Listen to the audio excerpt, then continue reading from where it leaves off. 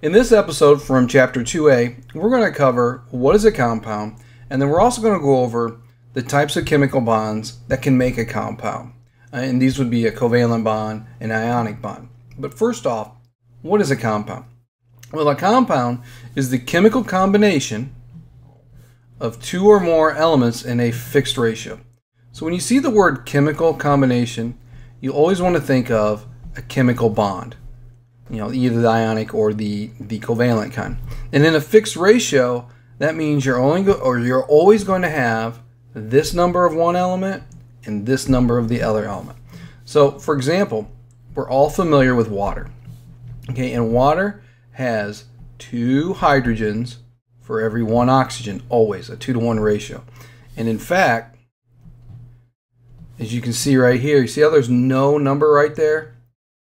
There actually is a 1.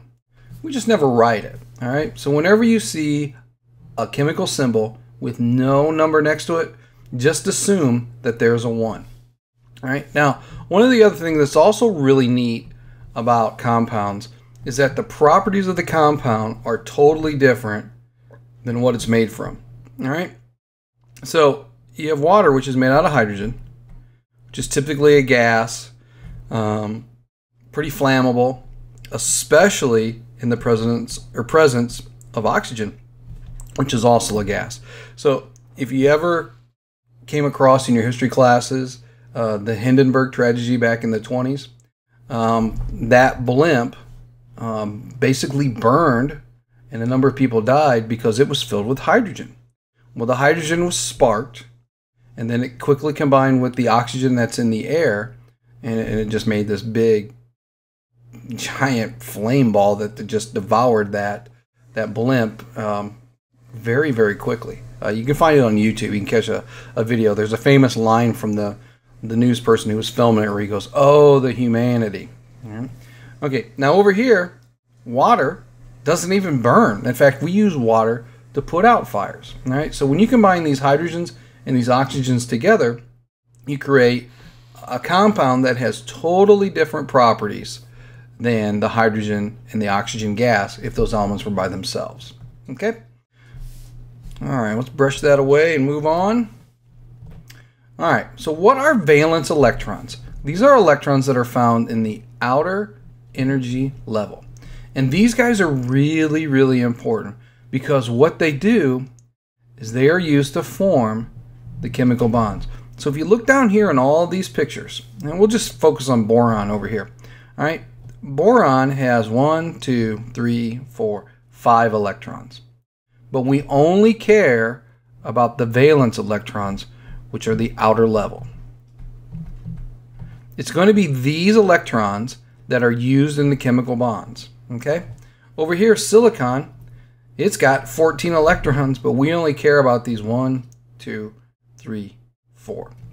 And then over here with antimony, 51, of course, these 5 only matter. Okay, now let's look at silicon because it's very similar to carbon. All right, one of the things that an atom wants is it wants a full outer shell. So, whoops, let's try that again. Okay, it wants a full outer shell. And typically, that means it wants 8 electrons. Now, there's a few exceptions to that rule, but they're really pretty rare. Okay, so we call this the octet rule. Okay, an atom is only happy when its outer shell is full, and typically that means it wants to have 8 electrons. All right, so let's go back here to silicon. 1, 2, 3, 4. It can bond with 4 different atoms with the goal of reaching 8. Okay, so if it bonded with an atom and it gained 1 here, gained 1 there, gained 1 here, and gained 1 there, 1, 2, 3, 4, 5, 6, 7, 8.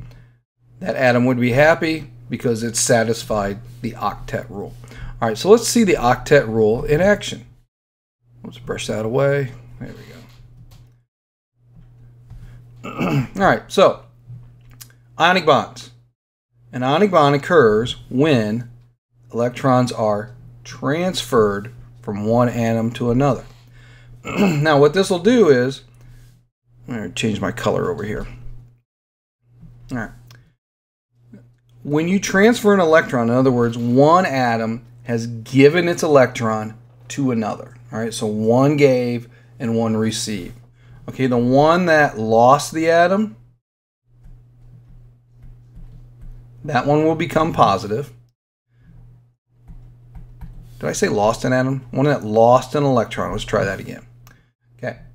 The one that gained an electron will become negative. Okay.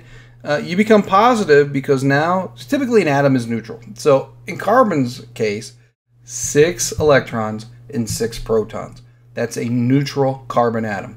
But if it lost one electron, now it would have 5 negatives, 6 positives, and that would make it 1 positive. Simple math, just like what you have in your math class. All right. Now, atoms that have gained or lost an electron are called an ion. Okay? So ions are a charged particle. In other words, they have an electric charge. So think of an atom with an electric charge. Either a positive charge or a negative charge. So you'd have a positive ion and you would have a negative ion. All right. Over here is the classic example of salt, sodium chloride. All right. NaCl. This would be the table salt. Put on your French fries, on tater chips, all that kind of good stuff. All right. As you can see here, this is sodium. The Na comes from the Latin word for sodium, which I do not remember off the top of my head. Okay. See this valence electron right there? It's only got 1. What would it like to have? 8, the octet rule. Okay. Now, sodium's got some choices. It can either gain 7, or if it lost 1, now its outer shell, which would be the one underneath it, would have 8. 1, 2, 3, 4, 5, 6, 7, 8. So which one do you think is the easiest? To gain 7 or to lose 1? Obviously, get rid of that 1 is the easiest. So what happens is that valence electron will pop off, and that will make sodium positive. Now, chlorine is kind of the opposite.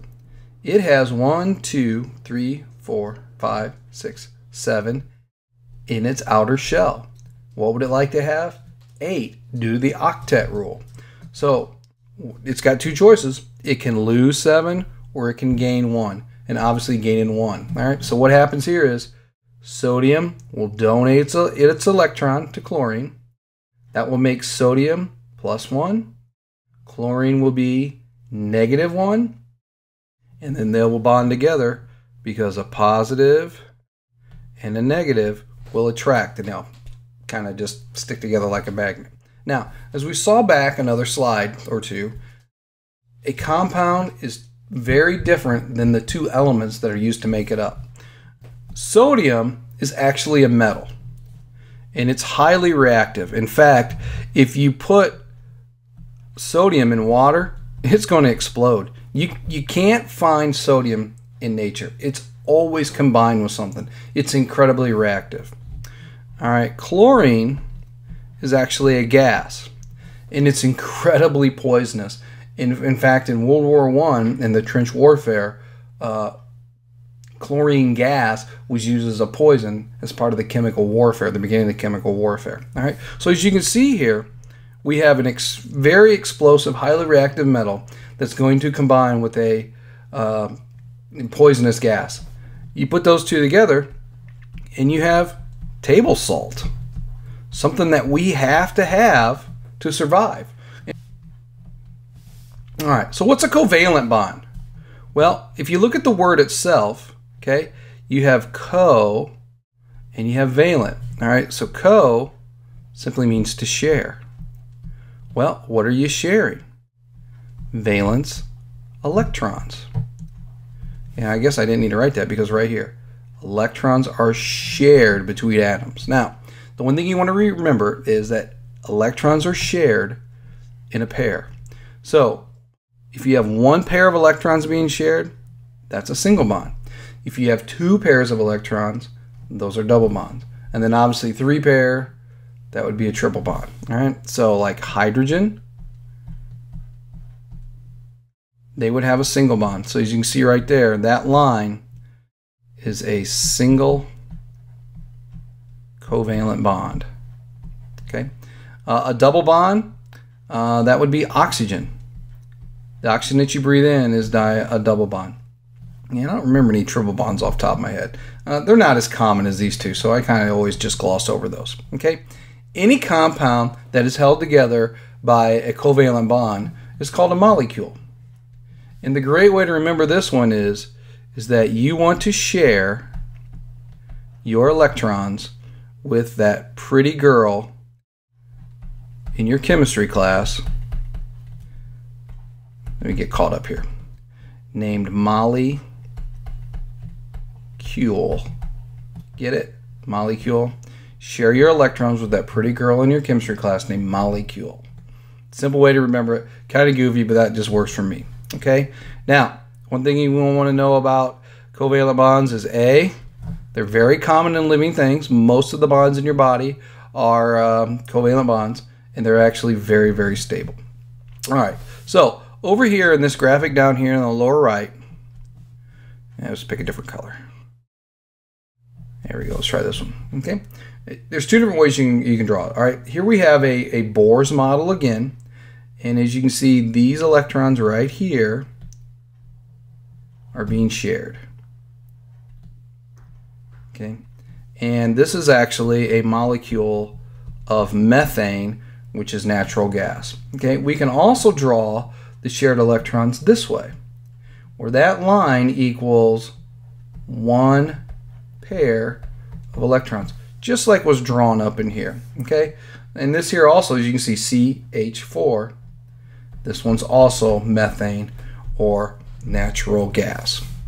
All right, let's brush those away. All right, and this is our final slide from this podcast. And this one's going to talk about something extremely strange and kind of weird, but it's also it's there in nature, and these are called van der Waals forces. And obviously, they're named after a Dutch scientist who discovered them. And these are a weak attraction. Let's get a different color in here. This is a weak attraction between molecules when they are very, very close together. And what happens in these guys is, if you notice in a molecule, you got a positive nucleus and you've got a negative electron cloud. All right. Well, what happens is this cloud, it's never evenly spaced. Okay. Sometimes all the electrons move over here. Next second they might be over here. It just kind of moves around. So van der Waals forces are kind of temporary. They're not always there, but there's enough of these atoms doing these things that you can kind of always find them. All right, so as you can see here, all the electrons in the cloud are on one side. And the same thing's happening over in this atom. So what's happening is this negative is being attracted to that positive. And that's a van der Waals force. Now, as you can see here, the gecko, it has a bunch of these atoms who are doing this van der Waals forces, and we have some atoms on this mirror that's doing the same thing, and that's how these guys can cling to whatever's going on. All right, so just remember, very quick interaction between a negative side of an atom with a positive side in an atom. All right, well, that's gonna do it for this episode. So until next time, we'll catch you later.